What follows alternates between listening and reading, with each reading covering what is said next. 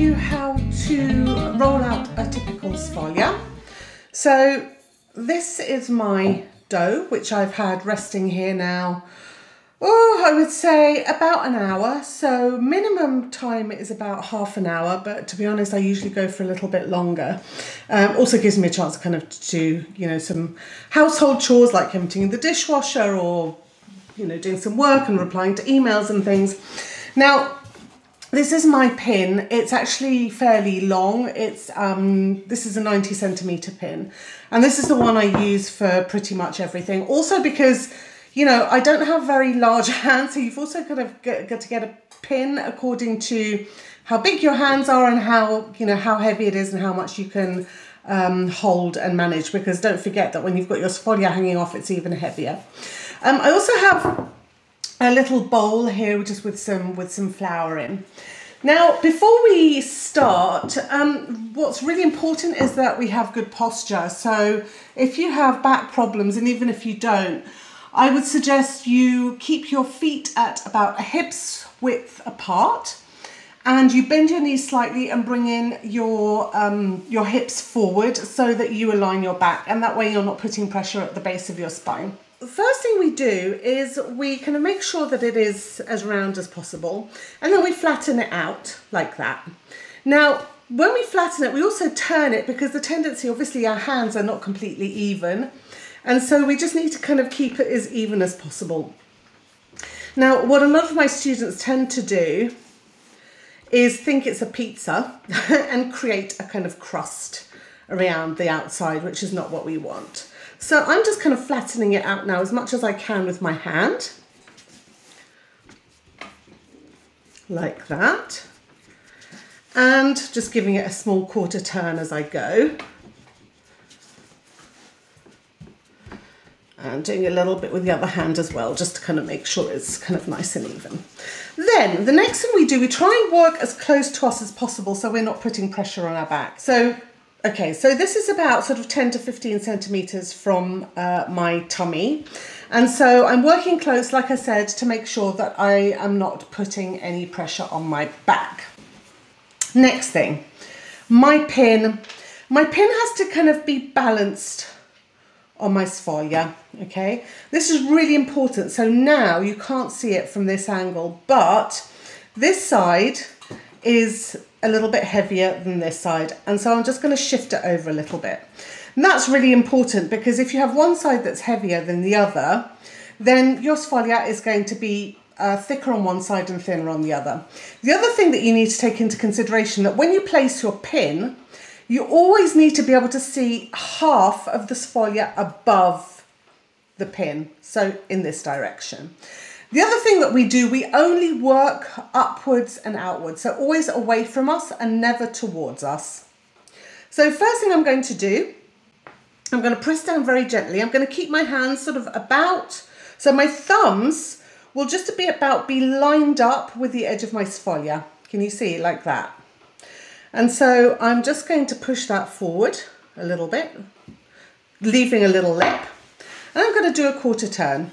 Now I'm right-handed, so I'm going to do a quarter turn clockwise. If you're left-handed, you can do a quarter turn anti-clockwise.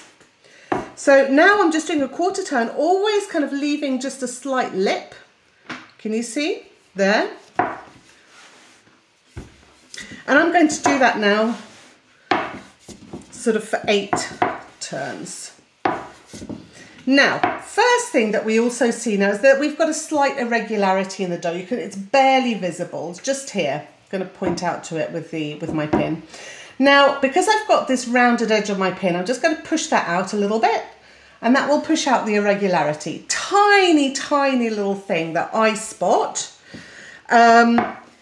Not hugely important, but it's just kind of me being obsessive. And so I'm just going to keep rolling this out now until such time as I can't turn it anymore with one hand. When you kind of feel that it starts stretching with one hand. Okay, and always leaving just a slight lip at the edge. And again, I've still got that kind of little indentation. I'm going to push it out and I'm going to push up. Now what I'm doing when I'm rolling, I'm never kind of going up to here. I'm just rolling back and forth very gently, just so the rolling pin arrives at the base of my palm. Never past that. If it means rolling the pin back a little bit, just to come back and pushing forward, that's absolutely fine. What you don't want is kind of to end up doing this. So that's a kind of big no-no. Again. Right, I'm starting to use 2 hands now to turn it.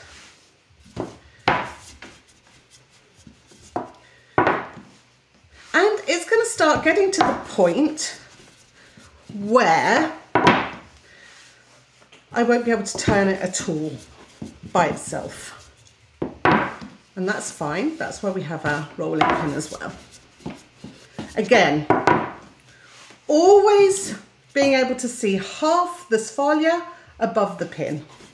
Because effectively what we're doing, we're bringing out that kind of thick bit here of dough and we're pushing it outwards.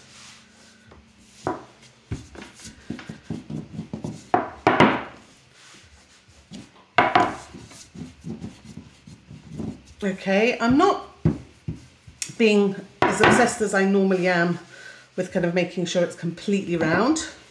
Also because I don't want to confuse you. Okay.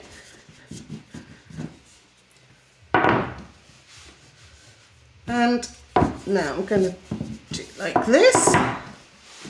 And one more turn like this. Always kind of, when I say you don't come back on yourself, what I mean is you don't come below that halfway point of your sfoglia. Okay, if it means that you have to bring the pin back and forth to roll it out, that's absolutely fine.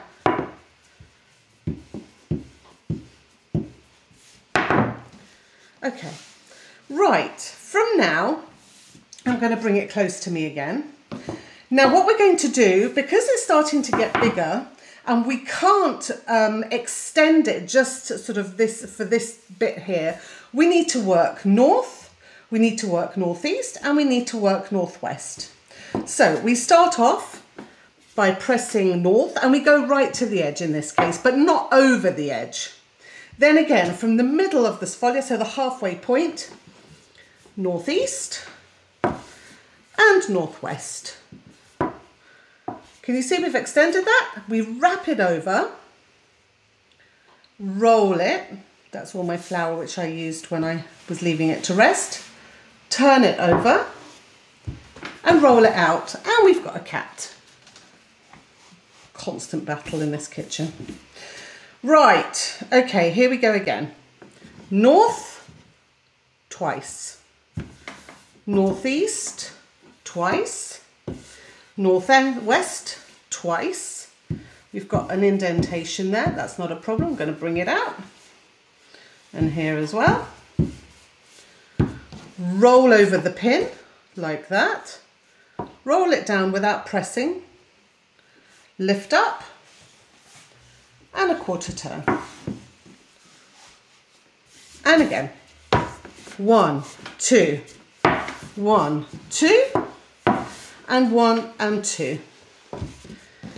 Flip over, roll over, and a quarter turn. Now, the amount of times that we start rolling with the pin will depend on the size of the sfoglia. The bigger the sfoglia, the more times you will need to roll. Okay, so I think I've done it 3 times now. Once, twice, north. Once, twice, northeast. And once, twice, northwest. And always, like I said, be sure to bring out from the middle. Now, my sfoglia teacher, Rina Poletti, always used to say to me, and I kind of understood what she meant after a few times of making the sfoglia, do not make the sfoglia with your hands, but with your eyes. So if you see that there are any kind of indentations or you think that it's not completely Perfect, then just kind of go and work on those elements. So there's a little indentation, I'm just going to push it out. Again, from the middle, 1, 2, 3. It's starting to get bigger. 1, 2, 3, right to the edge, and 1 and 2 and 3, and right to the edge. I'm going to give it a little push up, just to bring out the roundness. Lift up and turn.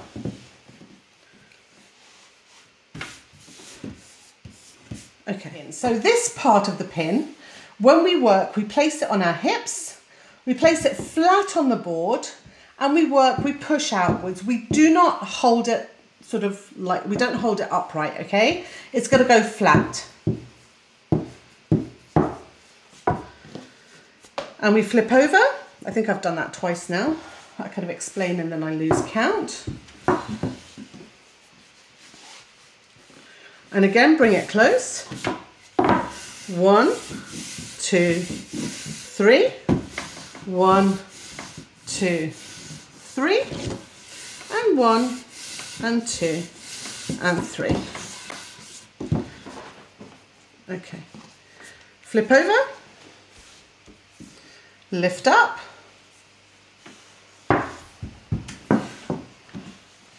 And again. And this is the bit where, again, we start working outwards. 1, 2, and 3. 1, 2, and 3. And 1, and 2, and 3. And give it a final little push up. Right. Now, we've done that 4 times, so we've kind of done an entire clock face, if you like. What I'm going to do, I'm going to flip it over my pin. What's really important is that you keep this part attached to your pin and you tuck it back so that here you've got no gaps, okay? That's why you want the sfoglia rounded, so that when you tuck it over the pin, you don't have any flappy bits, because those flappy bits are going to then cause creases and then they cause holes, and so you want to avoid those. So I'm rolling over, and from the middle I'm going to start gliding and pushing outwards with my hands like that. And here I'm kind of pressing very hard, well, sort of fairly hard, but what I'm not doing, I'm not going right down to the edge. Because if you go right down to the edge, then it can stick, and then your sfoglia is all stuck to each other, and it's a bit of a disaster.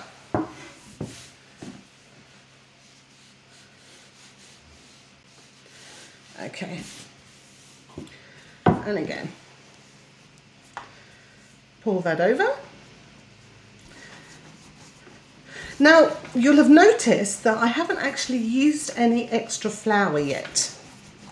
And that is a sign of a kind of really well-hydrated sfoglia. However, it will very, very much depend on your environment.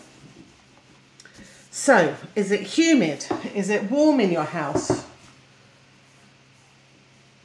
If you've got a lot of humidity, so, you know, one of the challenges that I face sometimes when I'm teaching in class at the school is that I've got a brodo boiling, or water boiling, and it makes my sfoglia humid, and then it's kind of more likely to stick. So, flip over and roll out with my hands.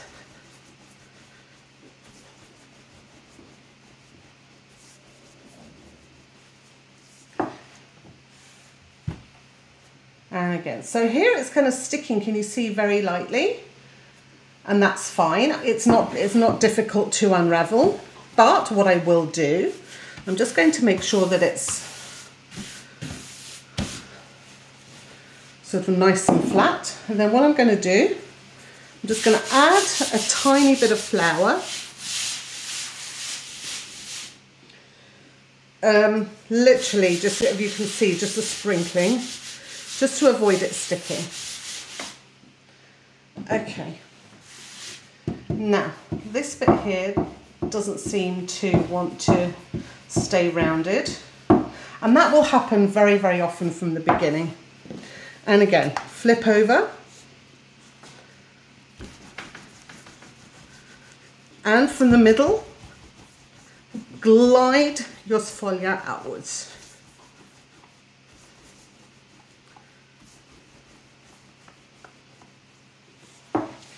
And lift up, turn, and open. Now this is a 2-egg sfoglia, okay? So it's actually not going to get that much bigger than this. You can see, you can already start seeing the lines in the board. The knots in my wood are not very dark, so they're kind of bit, you know, they're kind of easier to see when the wood is much darker. But you can start seeing the patterns in the board. Now, one of the techniques that I did show via YouTube video was this kind of swimming technique, which kind of goes like this. Okay, and that is used especially when you've kind of got a much bigger sfoglia to work with. And with a kind of smaller sfoglia like this, to be honest, is not that useful because we've already kind of reached the size that would kind of already be kind of pretty much acceptable. And again, tucking over the sfoglia on my pin, making sure it's tight by pushing it back. So I'm bringing it forward, I'm rolling over, but then I'm pushing, I don't know whether you saw that, I'm kind of pushing, doing this downward motion with my hand, so up and my wrists down, so that I'm tucking the sfoglia right in and rolling over.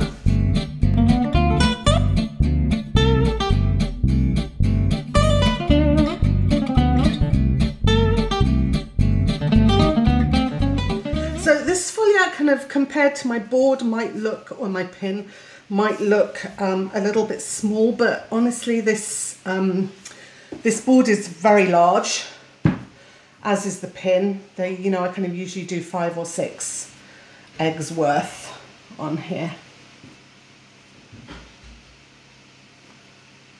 Okay, so can you see it's a little bit stuck, and that's fine. The important, really important thing with this now is that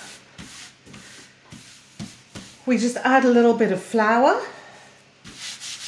Just a tiny, tiny amount. It will absorb as much as it needs. Don't overdo it with the flour, especially if you're going to be making any filled pastas, because if you overdo it with the flour, then you won't be able to make them stick when you're closing.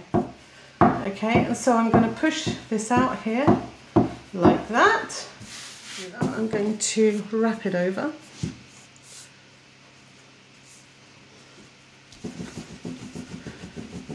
Okay, and again, glide outwards.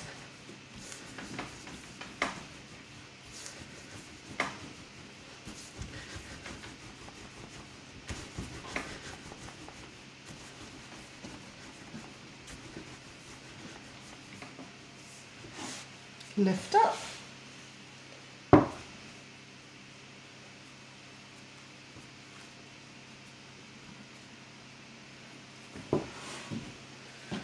Okay. Now, sometimes it's not kind of 360 degrees, and that's fine.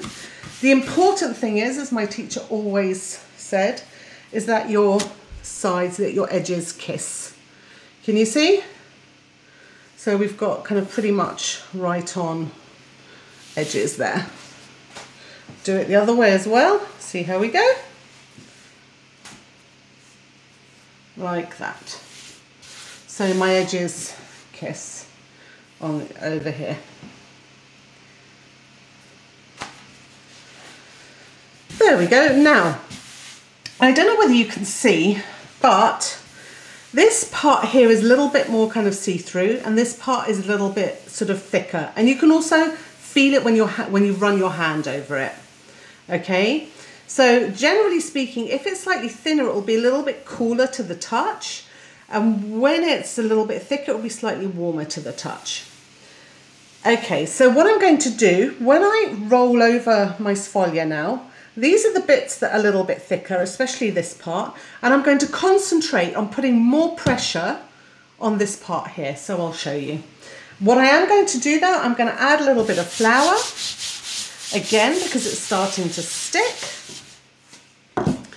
Okay, flip over, like that. Make sure it's tucked in underneath, and then I'm going to make sure that I'm tucking my pin backwards. Now, rather than starting from the middle to bring out and sort of thin out the dough, I'm going to start from this part here where I know that they're thicker. Okay, and I know that this part is thicker than this part, so I'm going to concentrate on this part. Can you see? I'm just using this hand a little bit more, and then I'm going to start rolling it together.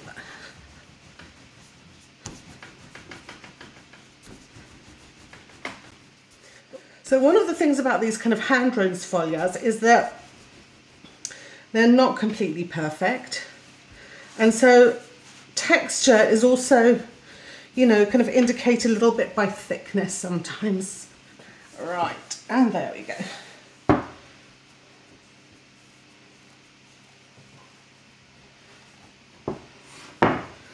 There we are.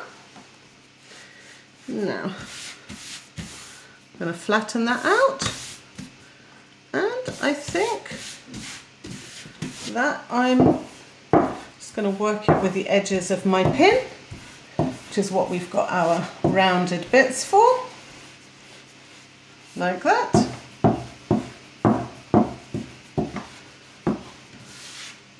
Now, and there you have your handmade sfoglia with a rolling pin, 2 eggs. Thanks for watching.